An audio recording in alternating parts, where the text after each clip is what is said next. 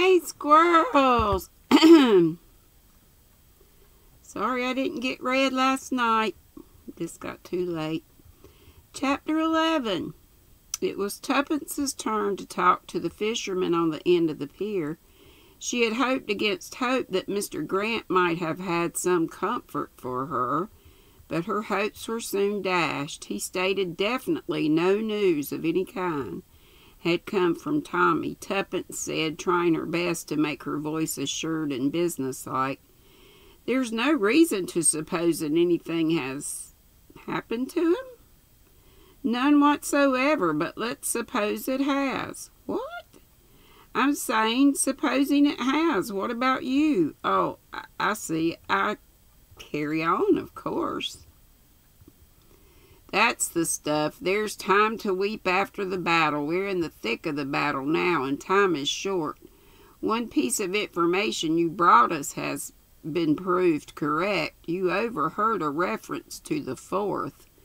The 4th referred to is the 4th of next month. It's the date fixed for the big attack on this country."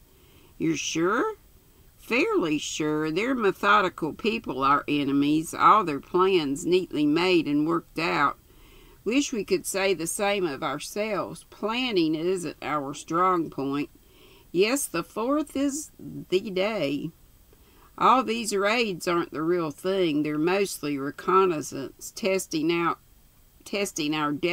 defenses and our reflexes to air attack.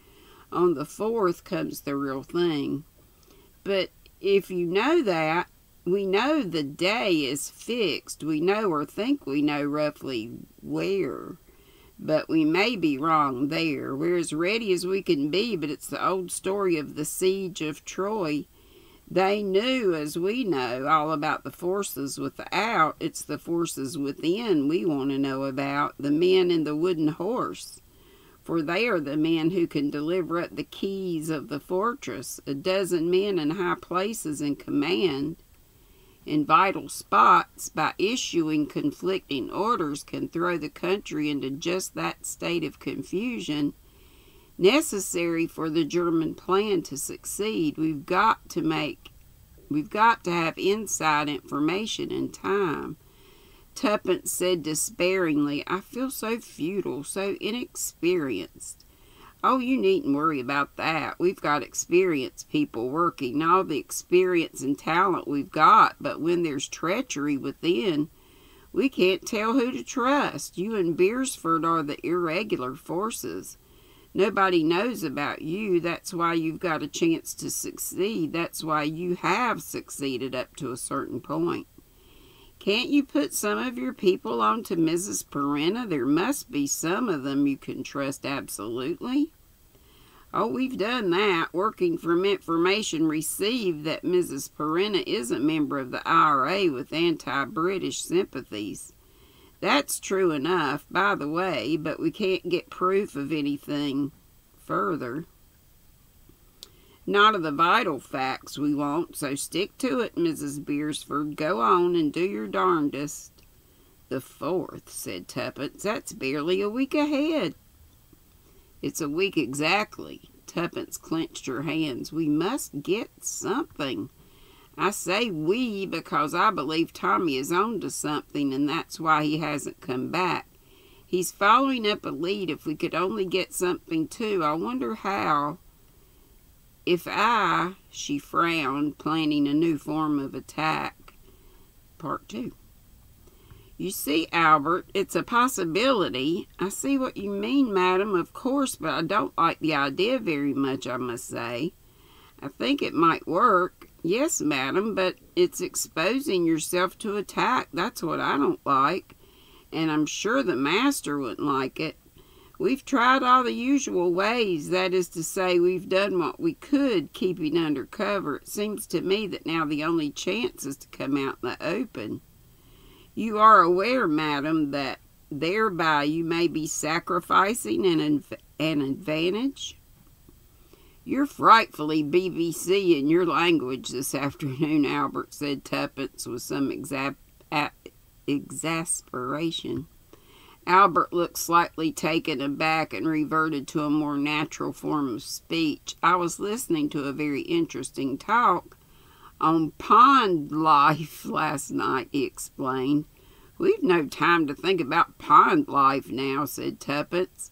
"Where's Captain Beresford? That's what I'd like to know." "So should I," said Tuppence with a pang. "Don't seem natural his disappearing without a word. He ought to have tipped you the wink by now, that's why." "Yes, Albert, what I mean is, if he's come out in the open, perhaps you'd better not." He paused to arrange his ideas and then went on. "I mean, they've blown the gaff on him, but they mayn't know about you, and so it's up to you to keep under cover still." "I wish I could make up my mind," sighed Tuppence. "Which way were you thinking of managing it, madam?" Tuppence murmured thoughtfully. "I thought I might lose a letter I'd written, make a lot of fuss about it, seem very upset. Then it would be found in the hall, and Beatrice would probably put it on the hall table. Then the right person would get a look at it." "What would be in the letter?" "Oh, roughly that I'd been successful in discovering the identity of the person in question, and that I was to make a full report personally tomorrow. Then you see, Albert, N or M would have to come out in the open and have a shot at eliminating me. Yes, and maybe they'd manage it too. Not if I was on my guard. They'd have, I think, to decoy me away somewhere, some lonely spot. That's where you'd come in, because they don't know about you. I'd follow them up and catch them red-handed, so to speak." Tuppence nodded. "That's the idea. I must think it out carefully. I'll meet you tomorrow." Part 3. Tuppence was just emerging from the local lending library with what had been recommended to her as a nice book, clasped under her arm, when she was startled by a voice saying, "Mrs. Beresford." She turned abruptly to see a tall, dark young man with an agreeable but slightly embarrassed smile. He said, "I'm afraid you don't remember me?" Tuppence was thoroughly used to the formula. She could have predicted with accuracy the words that were coming next. "I came to the flat with Deborah one day." Deborah's friends, so many of them and all, to Tuppence looking singularly alike. Some dark like this young man, some fair, an occasional red-headed one, but all cast in the same mold. Pleasant, well-mannered, their hair, in Tuppence's view, just slightly too long. But when this was hinted, Deborah would say, "Oh, Mother, don't be so terribly 1916. I can't stand short hair." Annoying to have run across and been recognized by one of Deborah's young men just now. However, she could probably soon shake him off. "I'm Anthony Marsden," explained the young man. Tuppence murmured mendaciously, "Oh, of course," and shook hands. Tony Marsden went on, "I'm awfully glad to have found you, Mrs.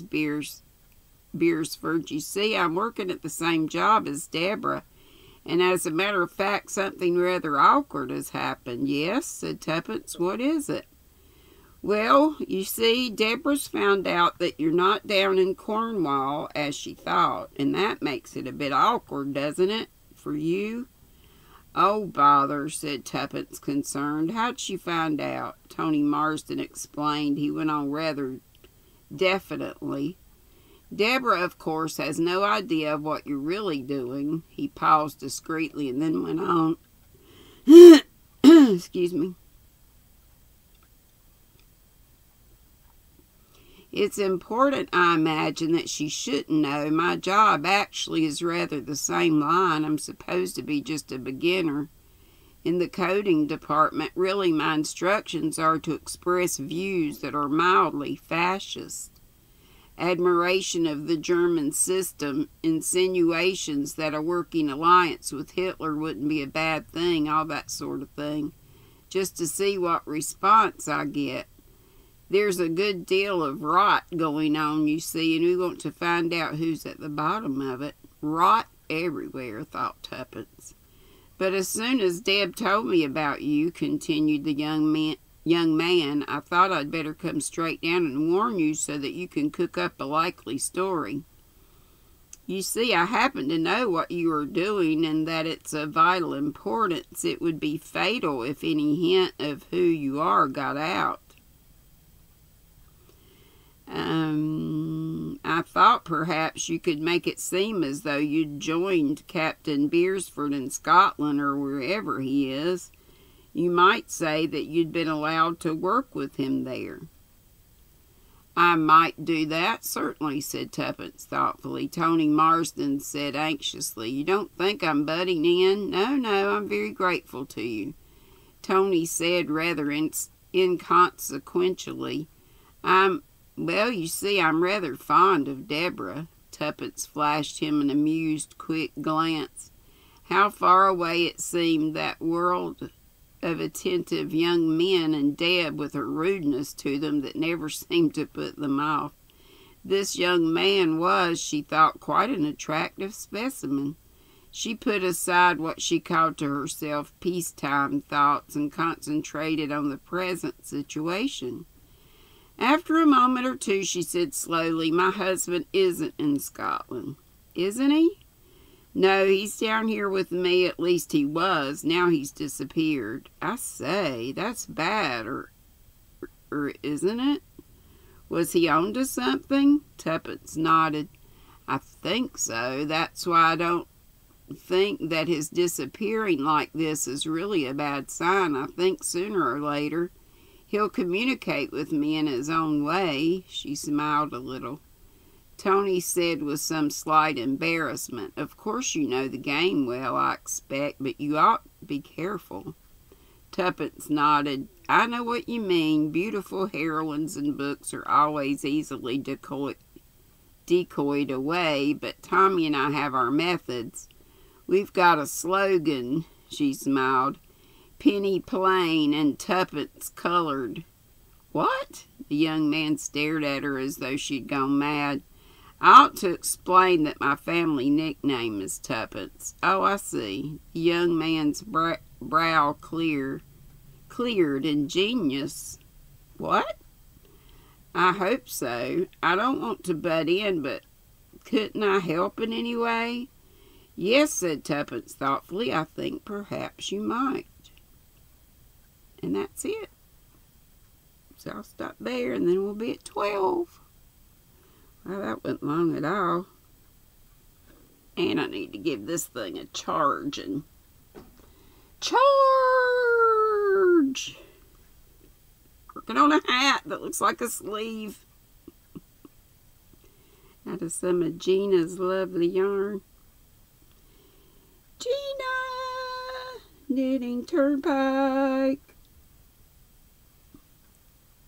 Be sweet, don't be ugly. Bye-bye.